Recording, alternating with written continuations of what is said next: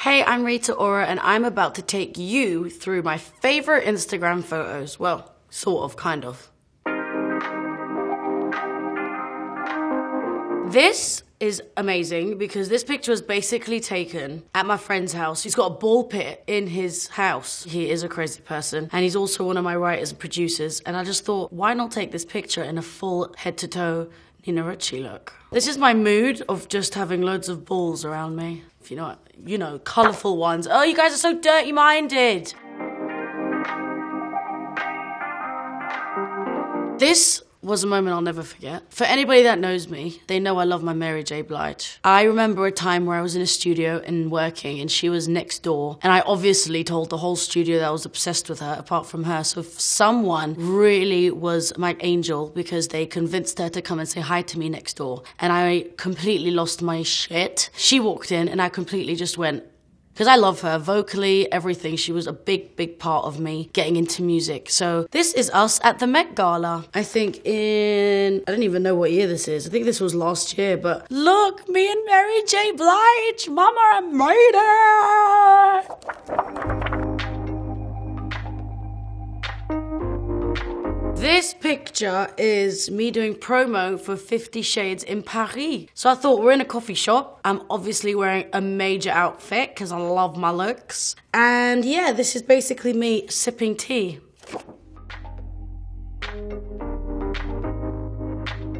So, there comes a time where one must explain themselves, I guess. This was me, topless, eating a cake with the fur hat on. Don't really know how to explain this, apart from I didn't want to put clothes on. I wanted to eat my dessert after a long day, and I had a furry / Jamiroquai inspired hat. And this was basically me saying, why not? So, why not?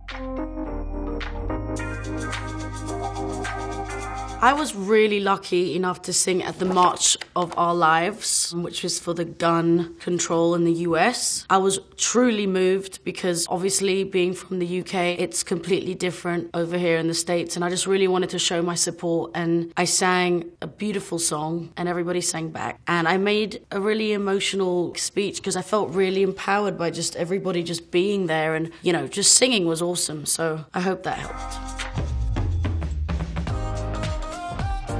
Here's an amazing moment where we were filming a scene, me and Dakota, through the forests of Whistler. It was lovely because we had a moment where we were just looking out at the view, and I just thought, I love you, Dakota, because I really was nervous about this movie, and she really helped me through it. And it was kind of like a moment of clarity / should we be best friends?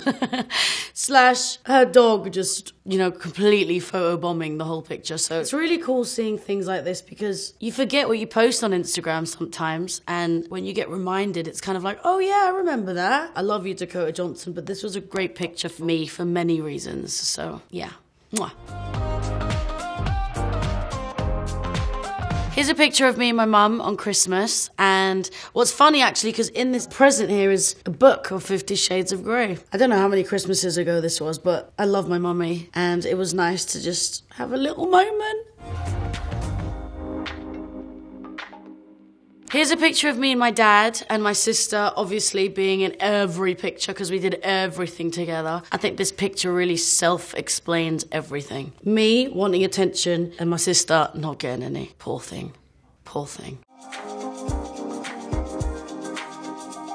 I mean, I don't know if I really have to explain this. She's an icon. This is Donatella Versace, people. Hello! This is somebody who asked me to go to the fashion awards with them, and I not only wore Versace, I also performed Gianni Versace's one of his favorite songs, Freedom, at this award show. And it was an important night for me because, one, I love Freedom, George Michael, and two, I got to sit next to the Queen, which is Donatella Versace. I just wanted to know everything about Donatella because she has got the best story in the world. I think that everybody should bow down to Donatella.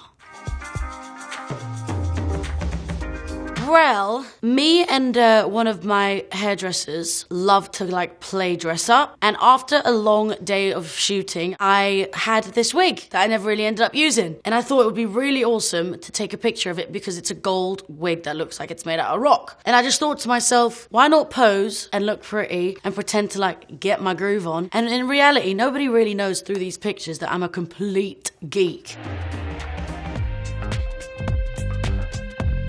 I'm watching a movie and I'm in bed and I'm like, Dusk Till Dawn, awesome film. And like Quentin Tarantino, George Clooney, we know the drill. And I'm just like, oh my God, who is the woman holding the snake? That's Salma Hayek, ladies and gentlemen. And then I saw her the next day at this Vogue party and I was like, oh my God, I have to take a picture with you because I fancy her so much. She's like so hot. And obviously I just thought to myself, you know what? When else am I going to ask for this photograph? And she looked at me and she said, can I take a picture with you? I was like, what? Yeah, you can. And then this was a picture off. So here we are, being cute. Here is another picture of someone I love. Adriana Lima is the hottest woman, or one of, that I've ever seen, and also extremely nice. And this was really funny because I met her that night and she was like, oh, I've got to go to New York in the morning. And I was flying to New York that night because I flew in for this Prada event. And I just said, hey, why don't you come on the plane with me? And she thought, okay, cool. So that night I gave her a free ride on the plane and we've become friends ever since. Love you, Adriana. This is me and my cute little dog Cher, who probably hates my guts because I haven't seen her in about 3 months. I know, I'm such a bad parent. But this was us at our better times. Oh, love you. Can't even see her in this picture. Shows you how much of a good parent I am. Thank you to everybody who's been skipping through my Instagram photos with me. I hope you liked them. And if you don't, you're crazy. But if you do, I love you.